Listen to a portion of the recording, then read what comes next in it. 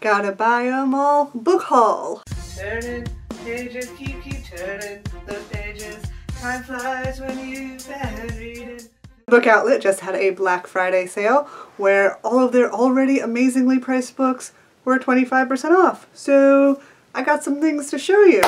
Let's get started. First off, the reason for the purchase was My Plain Jane by Cynthia Hand, Brody Ashton, and Jody Meadows. And this is a Jane Eyre retelling. I absolutely loved the My Lady Jane by them, and so I really wanted to read this book. As I did with my last book haul, I'm just going to read the back of the books because it's summarized better than I could ever do, not having read the book, and will just be better for everyone involved. So, a fantastic, romantic, comedic, entirely faithful, but not really, retelling of Jane Eyre.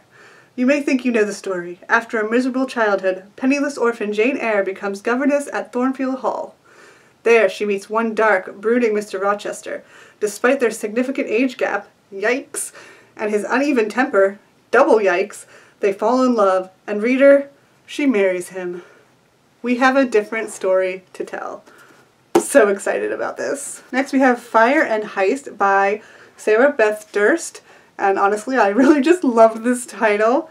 Dragons. What is it about? Leading your first heist is a major milestone in Sky Hawkins' family, even more so than learning to walk, talk, or do long division. It's a chance to gain power and acceptance within society. But stealing your first treasure can be complicated, especially when you're a wyvern, a human capable of transforming into a dragon. Embarking on a life of crime is never easy, and Sky's mission uncovers deep secrets about the mother who recently went missing, the real reason her boyfriend broke up with her, and a valuable jewel that could restore her family's wealth and rank in their community. With a handpicked crew by her side, Sky knows she has everything she needs to complete her first heist, and get back the people she loves in the process. But instead, she ends up discovering a dark truth about Were Dragon society. A truth that is more valuable and dangerous than gold and jewels could ever be. Sounds fantastic. Next, The Lady Rogue by Jen Bennett. Also has a dragon on it. Some legends never die. Traveling with her treasure-hunting father has always been a dream for Theodora. She read every book in his library, wields an impressive knowledge of the world's most sought-after relics, and has all the ambition in the world. What she doesn't have is her father's permission. That honor goes to her father's 18-year-old protege, a once-upon-a-time love of Theodora's life, Huck Gallagher, where she's left to sit alone in hotel... Wait, what? Ah, she doesn't have her father's permission. Okay. That honor goes to her father's 18-year-old protege and once-upon-a-time love of Theodora's life, Huck Gallagher, while she's left to sit alone in a hotel in Istanbul. Until Huck arrives from an expedition without her father and enlists Theodora's help in rescuing him. Armed with her father's travel journal, the reluctant duo learns that her father has been digging up information on a legendary magical ring that once belonged to Vlad the Impaler, aka the real-life Dracula, and that just might be the key to finding him. Journeying into Romania, Theodora and Huck embark on a thrilling adventure through Gothic villages and dark castles in the misty Carpathian Mountains to recover the notorious ring. But they aren't the only ones searching.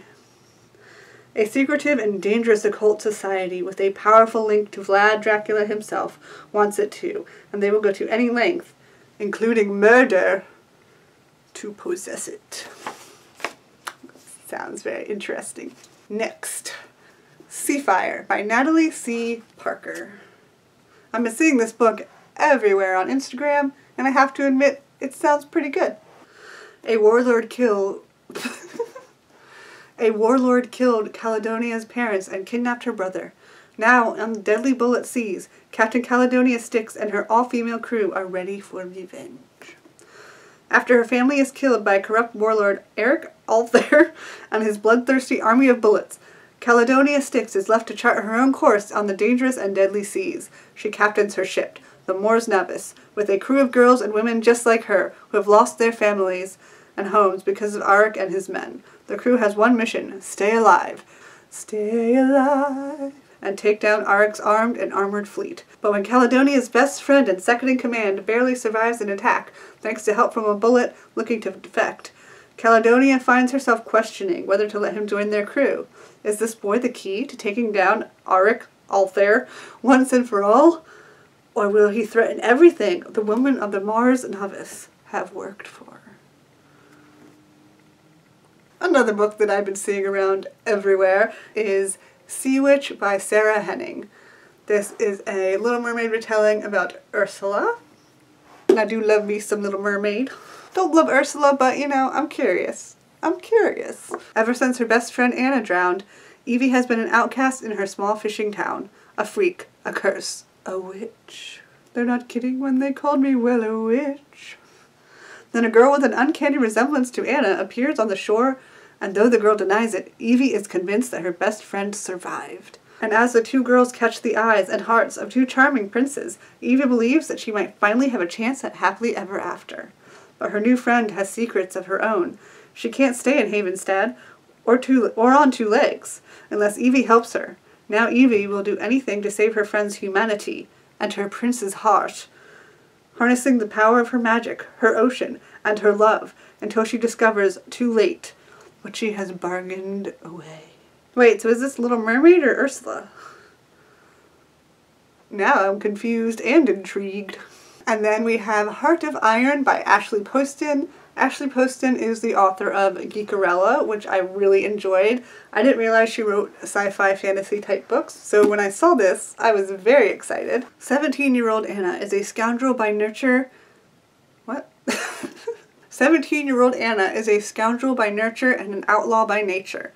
Found as a child drifting through space with a sentient android called DO9, Anna was saved by a fearsome space captain and the grizzled crew she now calls family. But DO9, one of the last remaining illegal metals, has been glitching, and Anna will stop at nothing to find a way to fix him. Anna's desperate effort to save DO9 leads her on a quest to steal the coordinates of a lost ship that could offer all the answers.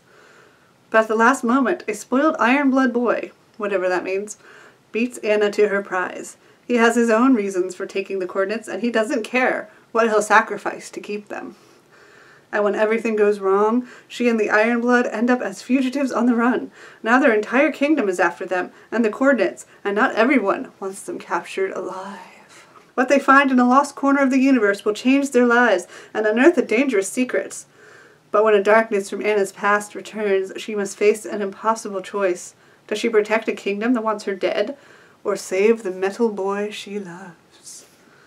I feel like this gave away a lot of the plot, so hopefully there are still some surprises left. And the next 4 books are actually by the same author, Frances Hardinge. This was the author of Deep Light, which I read recently and really enjoyed. I thought the writing... There's a bug on my ceiling. And the world building was fantastic, and so I was very excited to read more from her. So I have Fly by Night and Fly Trap, which are a series, possibly a duology, not exactly sure. I think they're middle grade fantasy. Everybody knew that books were dangerous. Read the wrong book, it was said, and the words crawled around in your brain on black legs and drove you mad, wicked mad. Mosca Mai's father insisted on teaching her to read, even in a world where books are dangerous, regulated things. 8 years later, Quilliam Mai died, leaving behind an orphan daughter with an inauspicious name and an all-consuming hunger for words. Trapped for years in the care of her cruel Uncle Westerly and Aunt Bryony, Mosca leaps at the opportunity for escape, though when it comes in the form of a sneaky swindler, Eponymous Clint, as she travels the land with Clint and her pet goose, Saracen, Mosca begins to discover complicated truths about the world she inhabits and the power of words. Sounds pretty neat. And as I said, Flytrap is its sequel. The next book I got by Frances Hardinge is Gullstruck Island. On Gullstruck Island, legend has it that the volcanoes are not just active, but alive. Anger them and pay the price. Keep them happy and enjoy their protection. These legends become the guiding force for a quiet, near-invisible Hathin when she strikes out on a quest to save the island. Oh, her name is Hathin. These legends become the guiding force for quiet, near-invisible Hathin when she strikes out on a quest to save the island. Hathin's sister, Arlo, is believed to be a lost. The lost are held sacred on Gullstruck, for they can send their senses away from their bodies. If she is a lost, Arlo can read messages across the island. She can hear whispers in the corners of private rooms. She can smell a storm brewing miles away, all from her beachside hut. But the question remains, is Arlo really a lost? When all the lost drop dead except Arlo, she and Hathin are swept into a grand conspiracy that leads them to the most sinister depths and heights of the island. Woo! And the cover is pretty cool. Look at that. And last but not least, also by Frances Hardinge, is The Lie Tree. Oh, this doesn't have a description. It's just a bunch of praise. No. Okay, so from what I remember about the Lie Tree description, it's about a tree that can tell you, people whisper lies into the tree and it can like tell you truths, and it's a murder mystery and it sounds very cool and atmospheric. That's all I really remember from the description because I thought it was on the back here. But apparently it just got a bunch of awards. And it sounds really interesting. It's also like a Victorian time period, I believe, and I think it's also a YA book. YA fantasy, kind of creepy, murder mystery type book with this like creepy magical tree. So I'm very interested. And those were all the books that I got from Book Outlet. I'm so excited to read them all. Let me know in the comments if you have read any of these books or which ones sound most interesting to you. And I will see you next time in my next video. Thank you so much for watching. Bye!